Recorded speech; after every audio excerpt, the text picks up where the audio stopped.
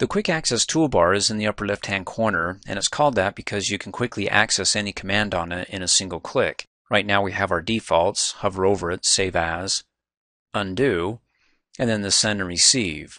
When we click on it, it'll send any emails we have in our outbox and receive any that are out on the server to our inbox.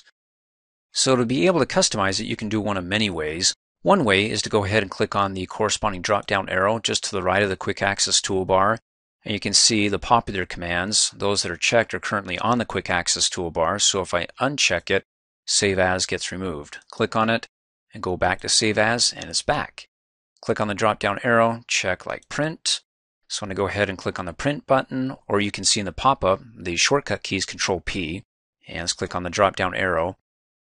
And if you want to be able to use more commands, then go down to the bottom and click on More Commands. And on the left-hand side is a list of all the current commands, the popular commands. On the right-hand side is what's currently being displayed on the Quick Access Toolbar. So you can go ahead and go through here. It's sorted alphabetically, the A's through the Z's. But if you want even more, or better yet, all the commands that are available, select all. And it's sorted first, well, by the labels, then numerically, and then A's down to the Z's. We can go all the way down to the, how about moving items around like from folder to folder?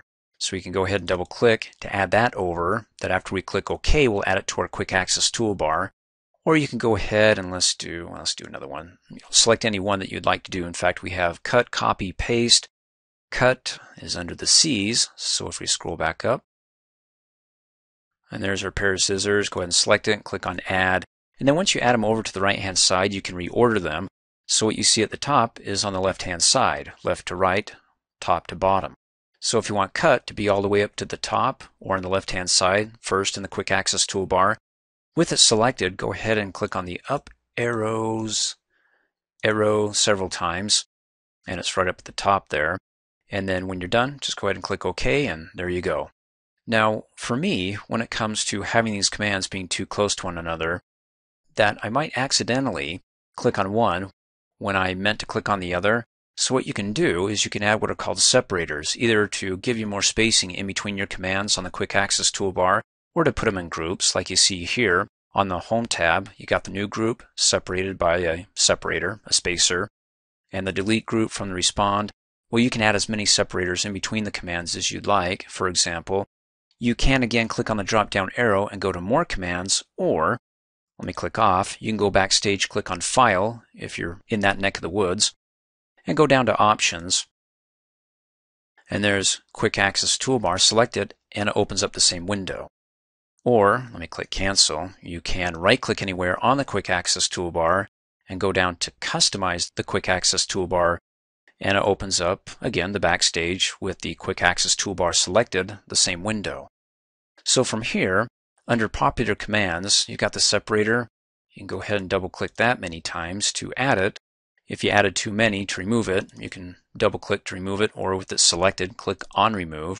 I'll go ahead and double-click to add quite a few. And then with them selected, I'll go ahead and click the up arrow to add, let's do 2 separators between the cut command and the send and receive. And then this separator, we'll just do it right after the send and receive. And then when I'm done, go ahead and click OK, and there's the separators. I don't know if you can see them, but they're very thin vertical lines there, 2 of them.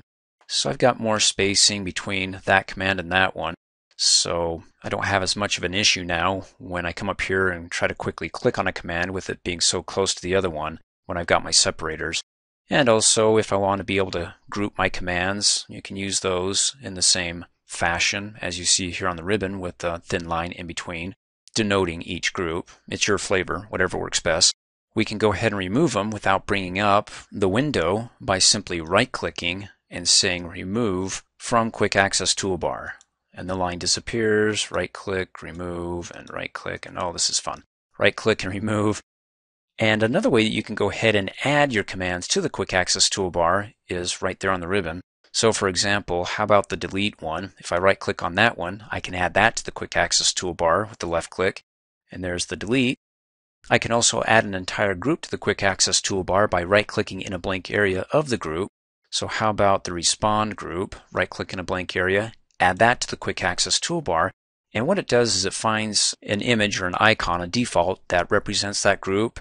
And in this case, it shows the reply here. But don't be fooled by it, or the respond, because when you click on it, it opens up and displays everything within that respond group.